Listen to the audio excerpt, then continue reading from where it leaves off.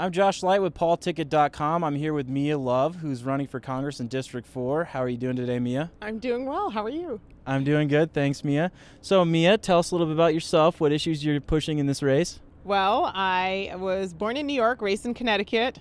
I am the daughter of parents who immigrated to this country from Haiti. They came with very little money, $10.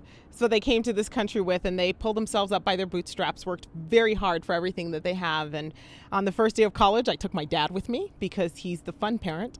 I said, and he looked at me very seriously, and he said, Mia, your mother and I have done everything we could to get you here. You will not be a burden to society. You will give back. And that is just the principles I've taken with me everywhere I've gone. That's awesome, Mia. Now, this race has been getting a lot of national attention. Why do you think that's the case?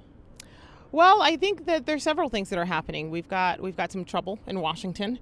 We've got about $16 trillion of debt, deficit spending out of control. And I think people are really looking for someone who is going to be able to bring everybody to the table and start working on solution that's actually going to produce results. The Congress has got a very low approval rating, and I think people are just tired of the fighting and really just getting somebody to get in and really make a difference. And I believe that I'm that candidate for Utah's 4th District. And Mia, you're running against Congressman Matheson, and he's a tough candidate according to inside, political pundits. How are you going to beat him in this race? Well, he's a nice guy, and that's what I hear all around. But again, let's talk about the issues that we have.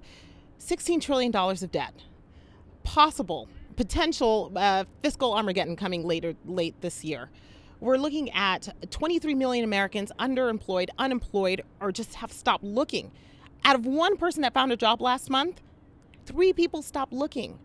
That's, to me, it just says that we're in big trouble. And these are the things we're going to concentrate on. We're going to concentrate on fiscal discipline, limited government, personal responsibility. I'm not trying to remodel the kitchen when the house is on fire. We have to get our financial, we've got to get firm financial grounding. We've got to make sure that we provide some sort of opportunity for our children that are growing up, that are going to inherit all of these issues. And we've got to be able to make sure that we're doing our part to get us on firm financial standing. That's what I'm focused on, and that's what I believe is going to resonate with the people of Utah's 4th District. And Mia, how is your campaign using social media right now? Well, we're actually pretty responsive on social media. We're out there just making comments here or there whenever there are issues that are coming up in Washington. People want to see how I respond to those, and so we're using social media just to kind of let people know as information, let people know what's going on in Washington, and to respond to some of those or even ask questions. It's a great tool to get the 4th District telling me what they believe, and so I can make sure I'm a true representative of the 4th District of Utah to Washington, not the other way around. So we noticed on Facebook, Mia, for instance, that you had more dialogue about your campaign than all the other congressional candidates combined, and also more dialogue about you than Orrin Hatch, who has 36 years in office.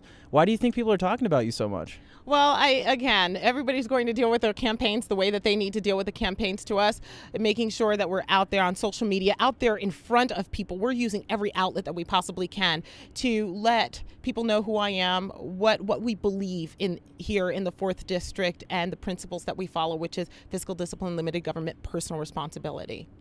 And Mia, one thing we noticed at the convention was you had a lot of young people with you. A lot of people, had those orange shirts on, walking around, talking about Mia Love. How is it that you get this young crowd out for you? Well, it's a big tent. The issues that are that's facing our seniors today, it's important. The issues that are facing our adults today are important.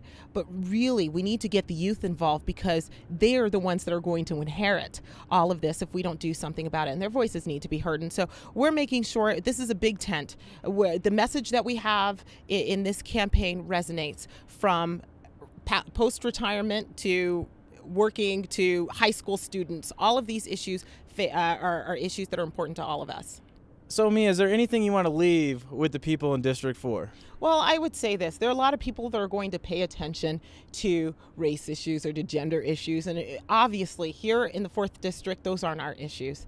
I mean, I was elected 60% of the votes in Saratoga Springs. It wasn't because of black and female. It's because of the policies that we put in place. Utah, they're smart voters. They're really concerned about the economy. And that's what this race is going to be about. It's going to be about the fact that government is not going to heal our problems. problems. We are. We're going to try and take control of Washington and make sure that Utah's 4th District is heard. Well, thank you for meeting with us today, Mia. Thank you. I appreciate it.